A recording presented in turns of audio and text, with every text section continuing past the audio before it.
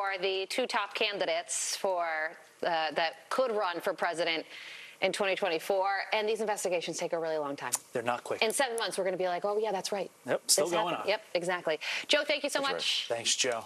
Oh, thank you, and congratulations, Todd, to your Giants. I knew it all along. They're going to Minnesota and beat Pete's Vikings, and there you go. I played a huge part in the win. I do appreciate the congrats. A happy ending for Todd. Yes, of course. All right, now turning to the border crisis, we are learning